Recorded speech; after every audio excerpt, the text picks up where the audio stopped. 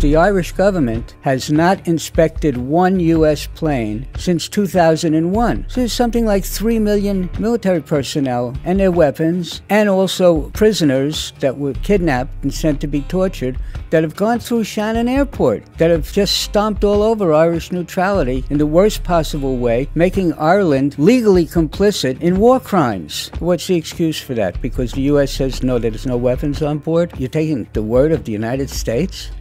The U.S. military is using this civilian airport essentially as a U.S. base. The result of that is death and destruction throughout the Middle East and North Africa. I find it particularly heartrending that some of this material goes to support the Saudi attacks in Yemen, where there are over 1 million people on the verge of starvation. And after what Ireland has been through in the 19th century in terms of starvation, I find it particularly tragic, bitterly ironic, that Ireland should be complicit in the starvation of over 1 million people. So our central motivation was to not be silent. We feel that we have an obligation as veterans and, more importantly, as human beings, to take a stand against the murder. Children are being killed every day by U.S. airstrikes and by U.S. militarism and the wars that they're waging in 14 countries right now. So children are dying. And if you have children,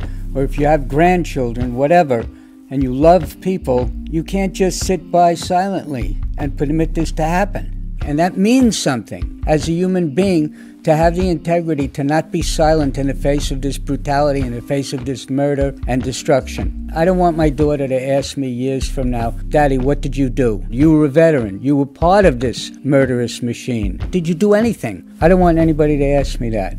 Well, we were aware of the fact that Ireland has an official neutrality policy since 1939. As veterans, having participated in the American imperialist venture and opposing it strongly, we felt it would be particularly valuable to encourage the Irish government to enforce their neutrality policy and stand up to Uncle Sam and set an example for the rest of the world that they don't have to play ball with our murderous policies and could really resist effectively. We felt that it would be necessary to make it more visible to the Irish public, as well as the American public, that this neutrality policy exists and is being regularly violated.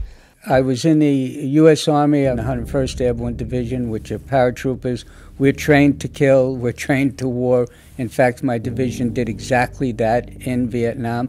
I was lucky. I got out before I would have been sent to Vietnam, and I'm very happy about that. I didn't want that on my conscience, because both of us have so many friends who suffer on a daily basis from the guilt that they feel from participating in wars like Vietnam, Iraq.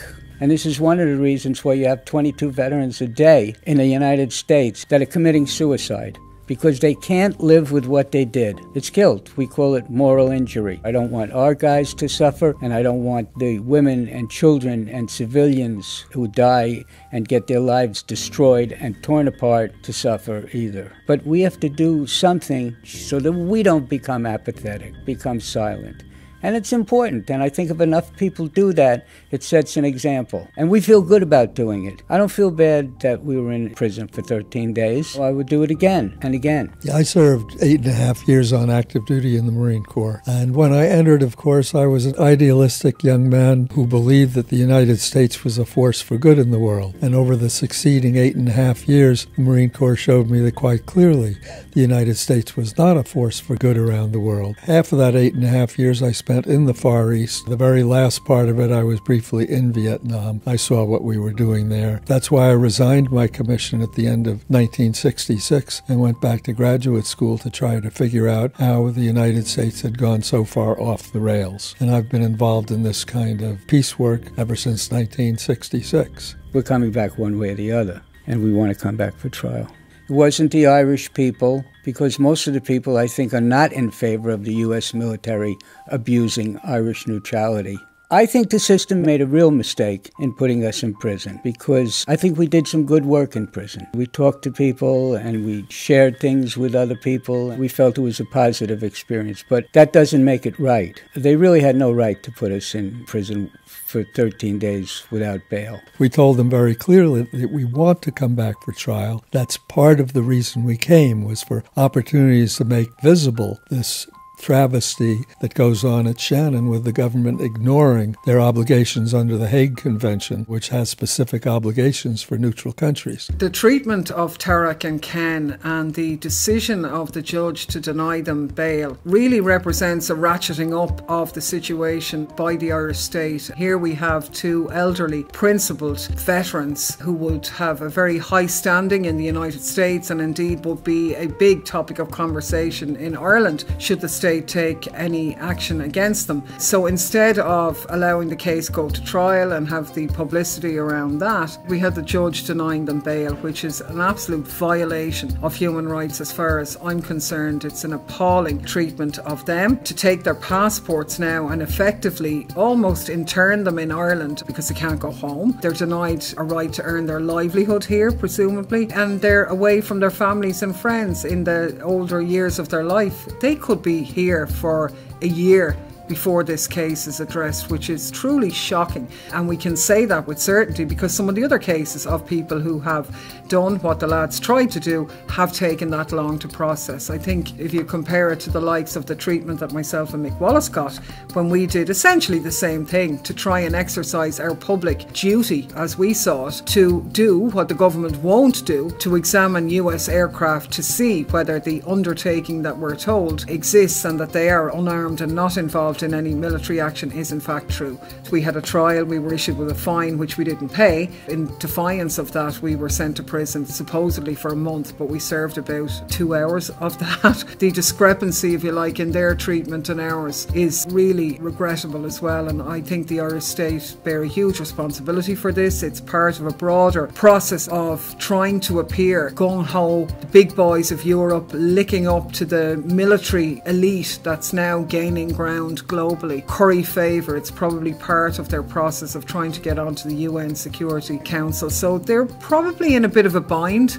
I don't know what they hope. They hope the lads will go away. Well, they certainly can't go away without a passport. So this issue is going to remain. And I think we have an obligation to do what we can to highlight their case as best as possible, because I think if Irish citizens really realise that two elderly war veterans who can make a lie out of the government statements, the lads were living proof that it's a lie because they've been through Shannon and they and their colleagues told us that they had guns with them. So what they were doing was right. It was in the realms of trying to uphold international law, which the Irish government doesn't seem to have any interest in doing whatsoever. So we as legislators, but also Irish people in general, have a real responsibility now to speak out about this case. It's a violation of human rights in a very serious way on our doorstep. The more political pressure that's put on that, the more impact that it will have. Justice delayed is justice denied, and particularly when these people are away from home, it's doubly important that that case will be fast-tracked and that when it is heard that we all stand in solidarity with them. As a member of the Parliament, I think I speak for the overwhelming majority of people who support our neutrality, that we are really grateful to the lads for the stance that they took, and the best tribute we can pay to them is to redouble our efforts to get involved in the campaigns to stop the military use of Shannon.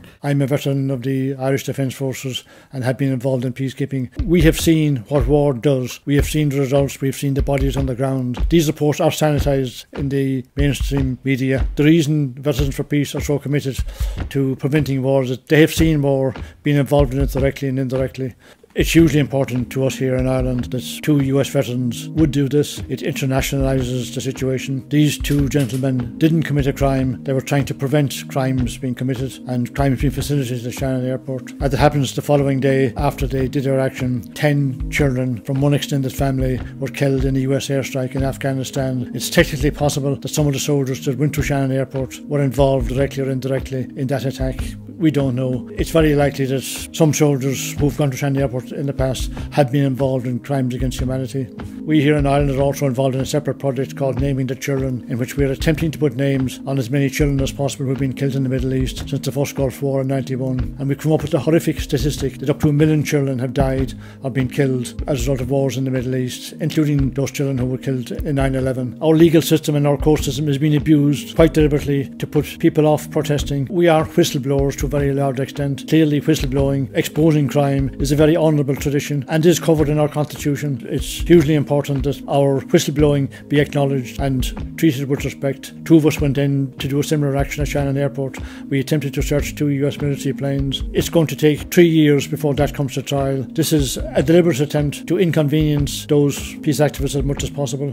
This trial can be delayed, as it's quite possible, for 2 or 3 years. Then effectively they're being sentenced to 2 or 3 years away from their home and from their loved ones in the United States. What's happening in Shannon involves complicity in war crimes, crimes against humanity, in which hundreds of thousands and even millions of innocent people have been killed across the Middle East by the Gardaí at Shannon Airport, by the airport authority and by our government. Back in 1916, Ireland stood up against the most powerful military machine in the world at that time. And that's in the Irish tradition. And that's not so long ago. All of that strife is not forgotten today. I know that. It took a great amount of courage, and I think that courage is still in the Irish people. I expect Ireland to stand up to this monstrous entity, which is called U.S. imperialism and U.S. war-making. And I think they can. And if Ireland stands up, it sets an example for the entire world. It is so important. One country standing up and saying, no, we are not going to be part of this. Others will follow. That's why the U.S. and its minions and the people that are making money from, a lot of money is being made from U.S. planes here at Shannon. But that's why they don't want that to happen. It's not only here, but it sets an example for other countries that would like to stand up, and they can do it. It can happen, and people have to start believing in that.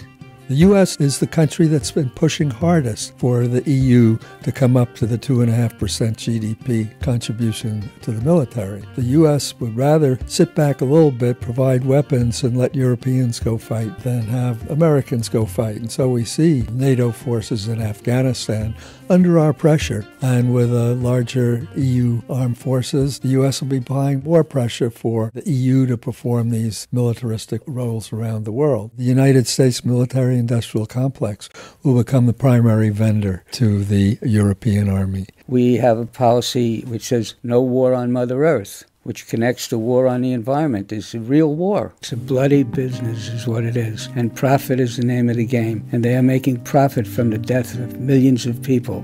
The U.S. has over 800 bases in 80 countries around the world. That's an empire like we've never seen before. And it's a violent empire. There's one purpose of an empire, and that's to extract wealth. And it doesn't matter if you reduce people to poverty or you ruin their country. It's about extracting wealth.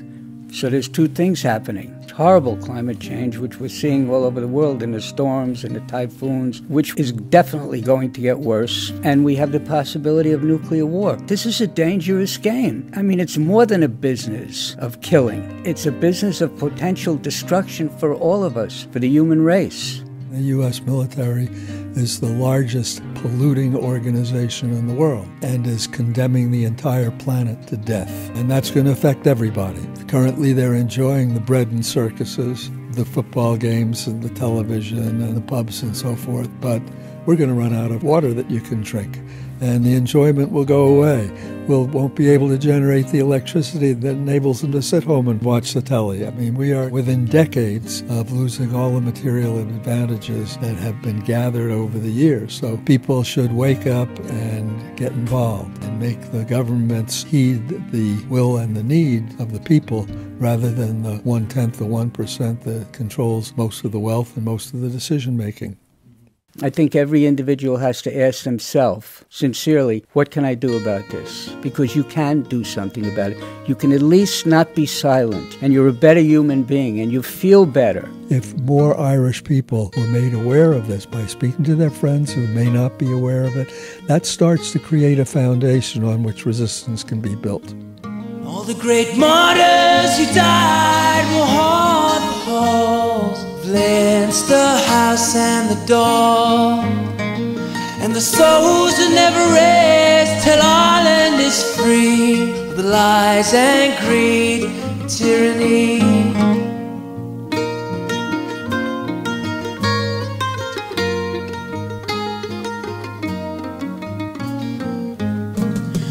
Tone and beers and